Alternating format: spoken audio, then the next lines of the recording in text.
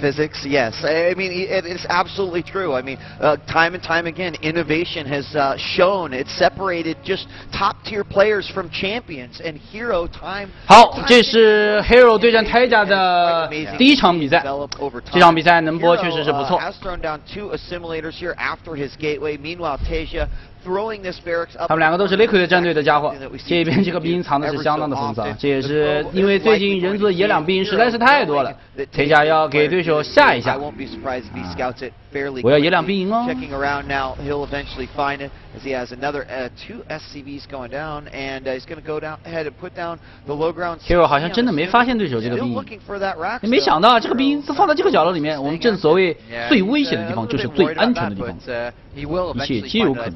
At least see the command center, which will clarify everything anyway here. But Taeja is such a young prodigy, to be honest. He's 17, I think, only just turned 17, and he's so good. He's such an intelligent player. The probe did finally spot the barracks, by the way, in the top right. And what we do see, double gas coming down for Hero with 3 in gas. You do see sometimes double gas with maybe 2 in gas. 这边已经是我们看一下 Hero 没有出 Zealot， 直接加速决裂，那也是感觉到对手不太像是，可是不是看到了？应该是看到了。好，不管如何，这边 Taeja 是双开油，直接下2气，这个是要出女妖的节奏啊！ 太坏了。Meanwhile, Taeja throwing down his double refineries, putting the bunker up at the front, and we see this out of Taeja quite often as well. What will we see out of Hero next? Is he just going to go ahead and throw down that Nexus, putting the Chrono Boost down on top of the Cyber? So look at this, he's rushing Warp Gate out, and there's a Twilight. 有没有水友在说 Are we going to see Hero Love TT 和这个小色吵架的事情？其实呢，这就是2个耿直的人碰到了一起，有很多的误会。Hero 直接要出引刀啊！这个看这个样子，一个直接出女妖，一个直接出引刀。不对，这是引刀吗？看这个样子应该是引刀，对，是引刀，这肯定是引刀，双开的引刀。当女妖碰上，哎，不对。Taeja 这个打法很先进啊，这个打法是 Marine King 的那个打法，就是双兵营重攻出坦克。那但是这个打法是被引刀克的，从理论上来讲是被引刀克的，因为只有是速攻王的打法是最不怕引刀的，因为兵役早就已经放好了。这个打法有可能会被引刀骚扰到。我们要看一看 Taeja 的纪律性。好，放 BE 了，不错。那这也算是偷到极致了，又出重攻又放 BE。好，我们要看一下接下来的发展。Taeja 会不会出坦克，还是直接出女妖？出坦克的概率我感觉是比较大的。好像已经开始挂科技挂件了，那看这个样子应该是要出坦克。Right into this Marine. So big. That's what Hero's banking on. He's got hallucination in the works here. He's trying to get DTs into the main base, and now the pro's been spotted. Unfortunately, that's not going to work. Is he going to cancel hallucinations? Is he going to? 农民想在外面找机会点水晶，但是被 Taeja 的巡逻枪兵给看到了。这样的话，他必须要安排一个决裂过来，把这个枪兵给清扫走。然后这个时候是把水晶点下去。哦，幻象引刀，这个战术好，我以前用过。但是正面相对来说比较弱，这个引刀会直接上高地，幻象引刀，怪不得他出一个哨兵啊！我说是为什么呢？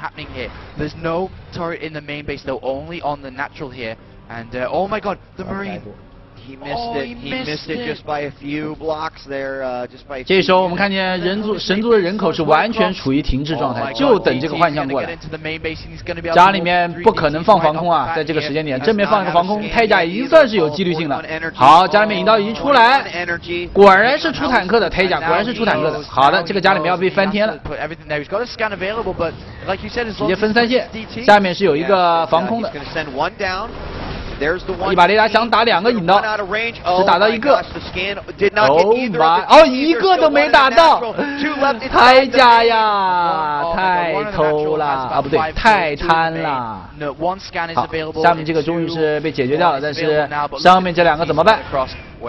不行的消，不行消，好的漂亮 ，Hero 这个操作，瞬间就分2头走，又传了2把引刀过来，这个 DPS 简直是不能忍受，强砍被砍掉了 ，GG。Hero with his DT hallucination build 哇，这样的一个直接是战术性击倒。当然，其实对于 Hero 来讲，这有时候打得太灵活反而是一个累赘，真的。因为在 TVP 的对抗里面对人族和神族都要求有很强的攻防能力，这是什么意思？就是说，比如说我们以我们的给的这个选手数据为例，就是说要求你的攻击数据和防守数据都很强，爆兵数据很强，正面一定要强。神族跟人族作战95%的情况下都是要看正面的能力，正面越强，在 PVT 的对抗里面就是越占优势。这一点我们可以看看，比如说像 MMA 的牵制强，但是他对虫族强，但是对人族就神族就不行 ，MMA 打神族水平就不行。然后呢，比如说像这个 Hero 的 PVT 其实也并不算强，属于比较弱的一个 PVT。他的 PVT 可以说是世界第一 PVT， 但是 PVT 绝对是至少是在前3以后的。Squirtle、Party 和 MC 都打得比他好。If you think back, the Marine for Taeja, it was in the perfect position. If he would have actually been able to kill that probe right away, think about how delayed that could have been. And think about what Taeja would have said to himself and what he would have done in order to stop that. You know, put up that turret inside the main as well as what he had inside the natural, and then it just would have been a completely different game. But that one Marine missing that probe and the probe sneaking by meant victory and GG for Hero. So our next map is going to be on Daybreak, and I think we've got everyone in that we need to, but Hero is up 1 game so far, undefeated at DreamHack over how many games? 3 games in each group? 9 so 6, games 12, total. 18, so 19 maps total. 19 maps total. 19 I think, because of course going 3-0, 6-0, 6-0, 6-0, and then a 1 game here. 19 maps to 0 is Liquid Hero in here, and it looks like we are ready to go now as we are getting on to GSL Daybreak for the next map. 阿龙说这种事情呢，已经让我没有办法解释。其实原话根本不是这个样子，大家千万不要误会。And move in. Of course, the second game in game number 4 is now underway on stream 2 as well. And I would say in the next couple hours we will know the top 8 players who are moving on. And then, of course, from there we'll determine the semifinalists. But eventually later on today in the Dream Arena, the grand finals for StarCraft 2. Who will be featured? I don't know, but we just need to get a couple of other guys in here before we get this underway. By the way, other updates, we did have Mana and Cytoplasm play just a few minutes ago. Mana did beat Cytoplasm 2-0, and we'll move on to play the winner, of course, of Hero Taeja. And next on this stream, we are going to be having Protosser, the Finnish player who has been showing shocking results throughout the tournament, going up against Dimaga. It's going to be a fantastic Zerg versus Zerg, and it looks like these guys are finally ready to get this underway. Let's go to map 2. 这次 DreamHack 我觉得 Hero 又可能会夺冠，因为只要他过了 Taeja 这关，后面没有什么特别强的人族。Red OK 已经被这个Natural 给干了，剩下也是什么法虫这种货色。打虫族 Hero 还是一把好手。It must have worked out. Let's hop into game number 2 and introduce our players here in the southwest position. As the Red Terran tournament life is on the line, but looking for some solid results, it is Liquid Taeja.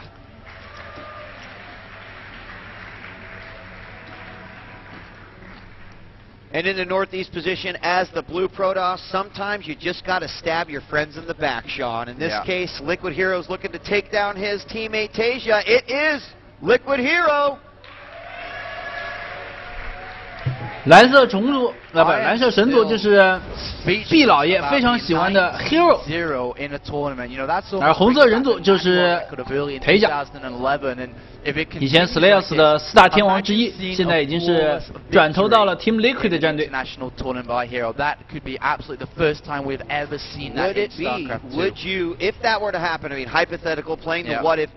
在 GSL 的比赛里面，只有对战人族有优势的选手才会获得比较好的晋级机会。Hero 不擅长对战人族，我刚才说了，他的攻防数据并不高，他是一个打牵制的选手，他打得很灵活，但是在对抗人族的时候，打得灵活是没有用的。如果你想在一个长期的番战中屡次击败人族，必须要依靠强大的正面暴兵，这点和毕老爷很像。毕老爷在对抗人族的时候，也不是他的优势对抗，更强的是像姜比、像禽兽这样的一个暴兵型的一个正面神族，在对抗即便是教主这个级别的人族啊，才会有机会。因为人族和神族主题旋律仍然是在正面对抗上的，神族必须要打出自己的正面优势，才能够控制战场。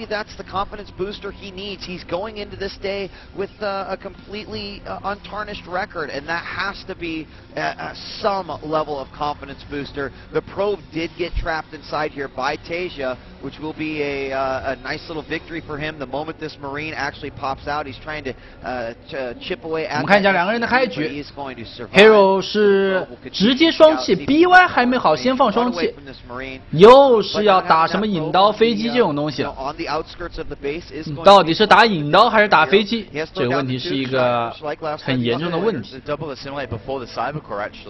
And that's once again a style we do see a lot, most from Sase and Naniwa actually, but Hero is taking a page out of their book here, and this is again going to be very confusing. That's one of the key benefits of it. It's basically the best of both worlds, where you can go one gateway expand, and you can also have a heavy sentry count and tech at the same time here, depending on how many you put in the assimilators. 继续不停的在绕 ，Hero 在确定对手不会打3BB all in， 因为他自己的这个战术啊是一个非常偷的一个打法，所以说他要极力避免对手在前期发动一个 rush 型的打法。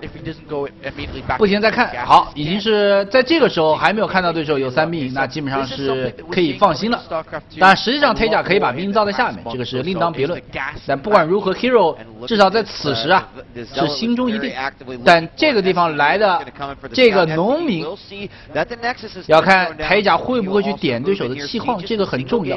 因为如果是一旦是点了对，哦。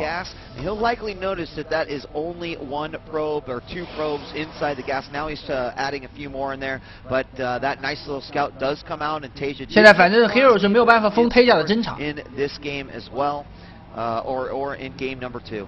And he did say that only basically 200 gas has been mined, which is not really any tech, considering that he has to get warp gate the stalker potentially. 好，现在才恢复满气矿的采集。那这样的话，就是说，可能 Hero 本来是打算打一个战术，但是看到对手是单兵开矿以后，他决定把自己的2基地更快的开出来，所以说第二个气矿只用了一个农民在采。啊，这样一来的话，自己的2矿时间也是比较快，然后科技也很快，直接放下了维亚。我们看看他是不是想打不朽一波呢？这个农民进去2次侦查，Taeja这个农民哦，好的，没有能够侦查到。那Taeja应该是有些警醒，因为在这个时候，对手既然是愿意牺牲一把立场来封住侦查，家里面肯定搞了什么科技，不是2矿一波，就是偷什么引刀啊什么的。但实际上 Hero 是放了维亚，我们要看一下维亚出什么。Meanwhile, over on the other side, we do have Taeja throwing down his second racks. He's got Reactor and Tech Lab getting that combat shields first, and of course beginning his factory with the Tech Lab right away. And he's going to start to produce tanks from this factory. It's something that Taeja's been doing a lot here, just adding a handful of tanks into his army. It actually makes it very. 好，继续封侦查，好，直接3开。Units as well. 哦哟。Be targeted down nice and early. Guardian shield gets ripped down, but look at Hero is setting up for a third base here, just off 3 gateway. And 3开吗？ double observer here. 还是要走巨象，估计 Hero 还是想了一想，他到底是巨象3开呢，还是直接只是3开，还是这个农民放在这个地方就等Taeja下次来侦查？这个一切我现在还不得已知，看不出来。而我们这时候看看人族的打法吧。Taeja仍然是用了他那个双兵营配合一个重工，等于是3个产兵线在产兵，但是重工厂同时担当了科技建筑的作用，然后与此同时是偷一攻。这个打法呢是有坦克防守，所以说不太怕对手的两框一波。Hero 家里面已经是开始出不朽了，没有3开的意图。这个农民估计还是想了想，算了，不开了，直接打巨像一波。这边有水友在问到华裔战队的事情，华裔战队现在已经是在上海搞定了，而且华裔战队是目前中国在大陆职业战队里面来说，星际2选手待遇要比什么 LL 和 DOTA 选手待遇好的一个战队，唯一的一个战队。他们是 LL 选手是5个选手住一间房，星际2选手是2个选手住一间房。However, Hero does have 2 additional gases, or just the 1 additional gas. Looks like we do have a refinery over here for Taeja. With what Hero scouting in the main base now, with a starport coming down, which can of course lead to medevacs, it's actually very dangerous for Hero to see. This is, something that may push him into building additional gateways instead of going Colossus expand here. Because if he doesn't add additional gateways, he could very easily die to a timing here. And inside the main base of Taeja, a scan did go down. The observer did die before scouting the 3rd command center.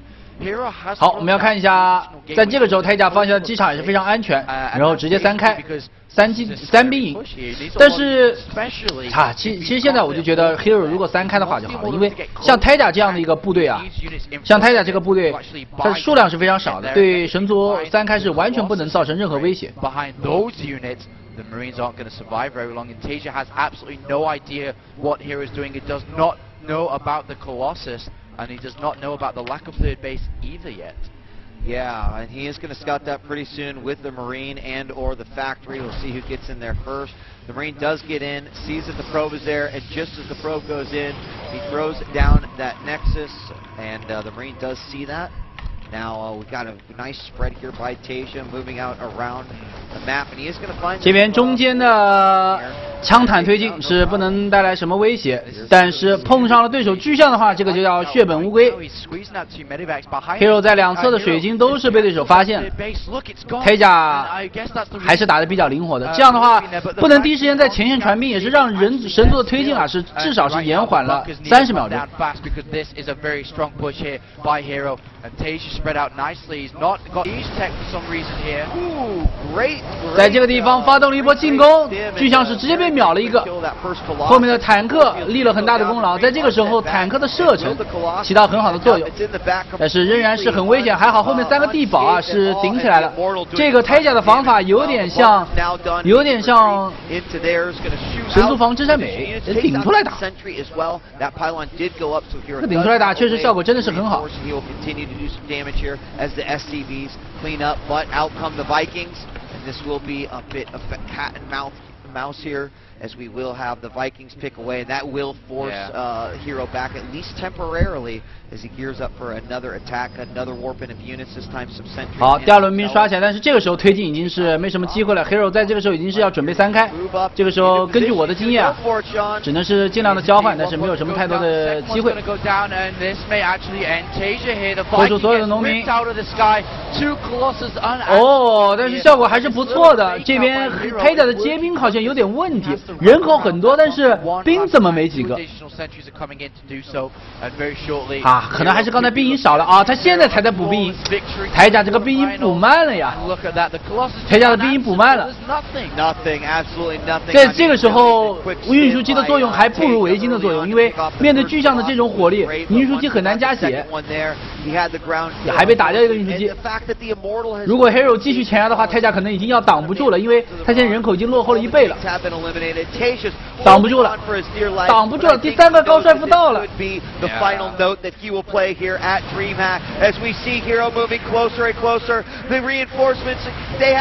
迹，居然是2比0，2比0，这个比分真是让我没有想到啊！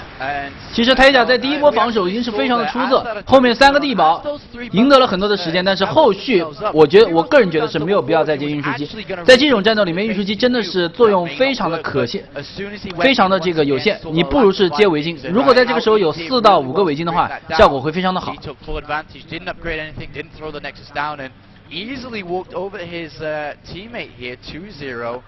太可惜了。 I mean, Hero playing 而且中期的 Taeja 的兵营啊补的稍微慢了一点，我们看见在巨象都要顶穿的时候，他还在补第4个和第5个兵营，这个确实补的有点慢。如果在那个时候呢，不过他的重工厂也已经飞出去了，这个也不好说什么。他第一波其实防住的最重要的原因就是因为有那3个坦克，这3个坦克在远程火力支持上面跟巨象是不相伯仲的，非常的好用。但是后续没有坦克的话，确实在防守起来真的是压力很大。 And Hero deserves to be in the spot where he's at. Congratulations to Taeja for making it this far. It's unfortunate that Team Liquid had to team kill each other and it wasn't a final situation. Yeah. But Hero is representing Team Liquid loud and proud with an amazing undefeated victory so far here at DreamHack. And just looking at this, I was told that Nesty did go to Code S and win Code S without dropping a map as well. That's something I may have forgotten about as well. But Hero looking to do it at a tournament rather than a league here, an international one too. Our next map on this stream is going to be MTW Damaga going up against Protoss, the Finnish star. 下一场的比赛是 Damaga 对战 Protoss。Protoss 一听这个名字就知道肯定是神族选手。And is looking to carry it to the quarterfinal to represent Finland, of course. It's going to be a rough game, I think, because